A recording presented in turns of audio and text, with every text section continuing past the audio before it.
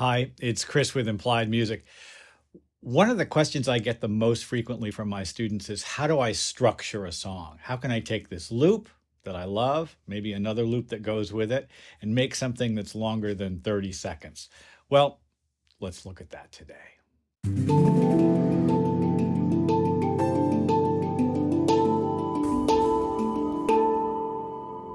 So there's no reason to reinvent the wheel, is an expression, right? People have been making music for thousands and thousands of years, structuring songs and more complicated pieces. I like to go and look at what people have done before me. There's a word I'd like you to know: contrafaction. A contrafaction is a piece of music that takes the chord progression from an existing song and composes a new melody over the top of it. A structural contrafaction takes the building blocks of a song, verse, chorus, bridge, solo, and uses that structure to make a new piece of music.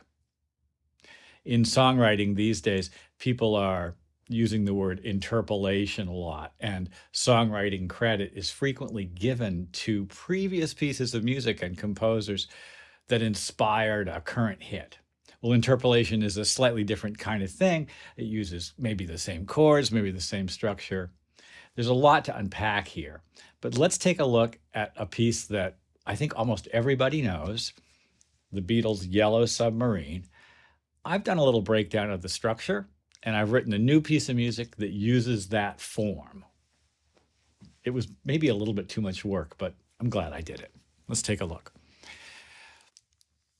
So I just dropped an MP3 of the song into Logic and went through and highlighted each section. I discovered that the piece happened to be at about 110 to 111 beats a minute. And so I discovered that the form of the tune after a tiny 2-beat pickup was verse, verse with a double time and accompaniment, chorus. You all know this song, right? Do I have to tell you what Yellow Submarine sounds like? I had never broken it down, though.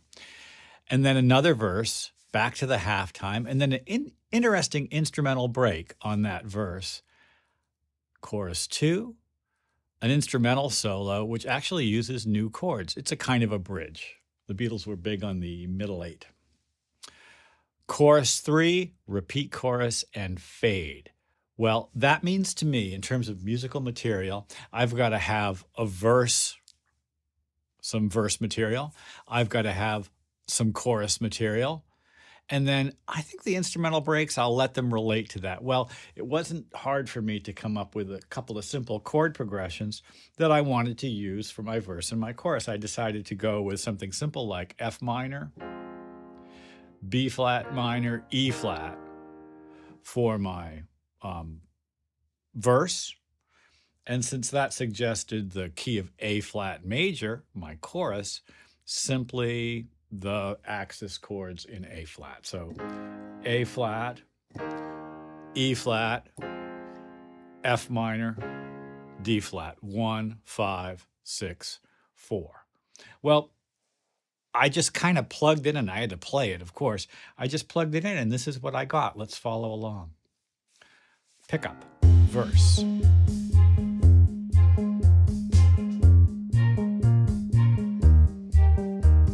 Now, someone would have to come up with some lyrics and a decent melody. And then double time that verse. I've said it before, but thank goodness for Logic's automatic drummer.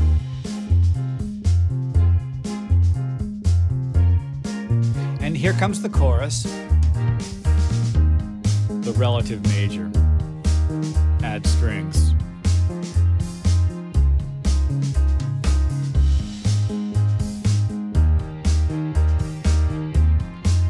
I know it, it works, we go back to the verse.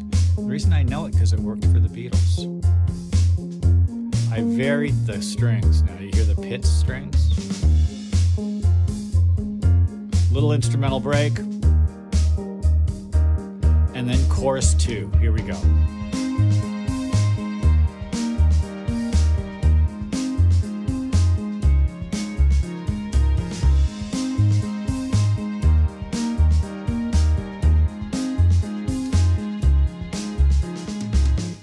So the Beatles used slightly different chords for their middle eight. I had to come up with something. I kind of based it on what I was doing.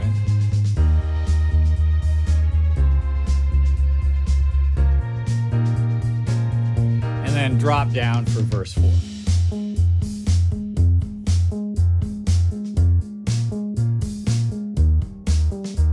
I got a song form out of this. It doesn't sound anything like We All Live in a Yellow Submarine, does it?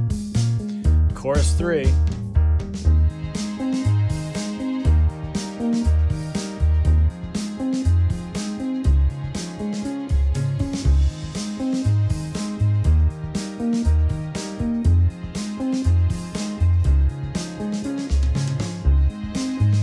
And then this is just, you know,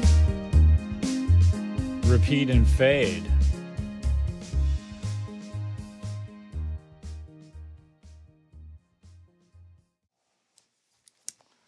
I was shocked at how much fun that was to do. It took me a little bit of time, not a lot, you know, probably half an hour to figure out the structure and sort of work through how I was going to lay it out in Logic.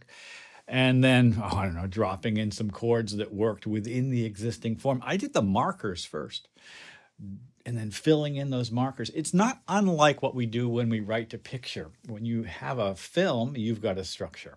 When you have a dance, you're working with a choreographer, you have a structure. You've got to fill it in. The history of music is such that there's plenty of examples for us to analyze, pick apart a little bit. You don't have to be a maniac. You don't have to know what the chords are. It doesn't have to be a harmonic analysis, just a structural analysis. In fact, you could sit there with the stopwatch and go like, oh, there's 15 seconds of this, and then there's 35 seconds of that. It works. I hope this has been useful. Like and subscribe. We're approaching 1,000 subscribers to this channel. Very exciting for me. Thank you. It's a pleasure to be able to do this work with you. I'm curious about what you think about this idea, the structural contrafaction. I just like saying structural contrafaction. I'll see you next time.